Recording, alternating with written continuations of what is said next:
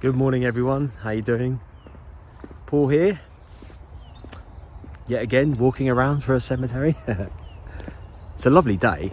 We're in February and today I'm back in Southampton again, and it's where I came recently to see Benny Hill's grave. If you haven't seen that video yet, go and have a look back. I love this place, it's just so chilled and so relaxed. But today we're here for someone else, and first of all, please like and subscribe to the channel, because obviously it helps grow it, and it gives me opportunities to make more of these videos in different locations. But today we're not here for anyone necessarily famous, but we are here to pay a bit of respects, and we're looking for the headstone of Mr. Frederick Fleet, and it's somewhere. I will find it. Now, Frederick Fleet, he was born on the 15th of October 1887 up in Liverpool, which is probably about 300 miles away from here, up in the northwest of England. And he passed away on the 10th of January 1965, aged 77. Now you may be wondering what's so important about Mr. Fleet. Well, Mr. Fleet was on the Titanic, the RMS Titanic, and he was assigned to the Crow's Nest. Now, if you don't know what the Crow's Nest is somewhere where sailors would be up on lookout, basically, in case there was anything coming ahead. And Mr. Fleet was actually in the Crow's Nest on the night that the Titanic had its collision on the April the 14th, 1912. He sounded the alarm, iceberg ahead, to 6th officer, Mr. James Moody, and he was stationed on the bridge of the Titanic. And we also know that the rest of the history from there. Now, Mr. Fleet, as well as being on the Crow's Nest in the watch-out tower and alerting the staff to the iceberg ahead, he was also assigned rowing duties. So he got off the ship and had to row people away, and it was when he was rowing away that he realised that they didn't have too many people on board, because the officer that was with him was worried that if they go back close to the ship, that people would just start clambering on top of it and causing problems, and will probably make the boat that they're on sink, or run the risk of it sinking.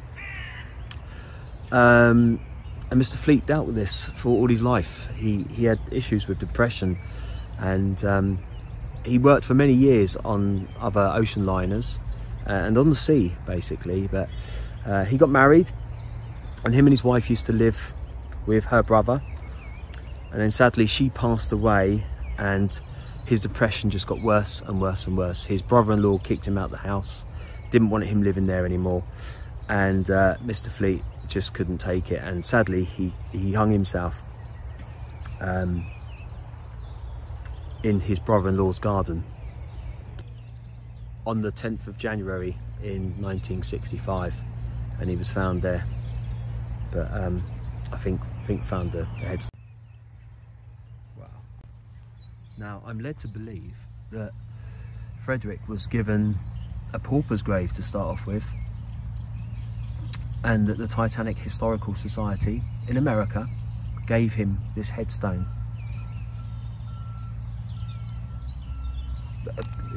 Poor guy, you know, what he must have gone through that evening, which led to that depression for those years and years afterwards.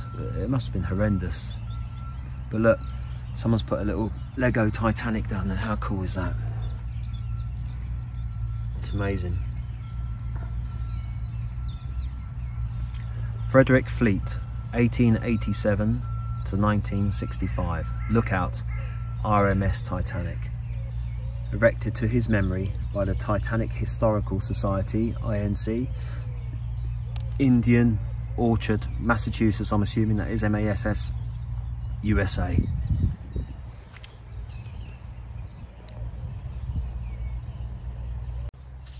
Now I thought, because I couldn't find this headstone, this grave anywhere, as in there's no geographical maps of it, but if you come into Hollybrook Cemetery from the main entrance and drive along, and on the right hand side look out for these two trees. Okay, you see those two trees, and then just along you'll see Frederick Fleet's headstone. We can only imagine what people went through on that night in 1912 on the Titanic. You know, you think about it, the only lights that were around were from the ship, and who knows how long they lasted for.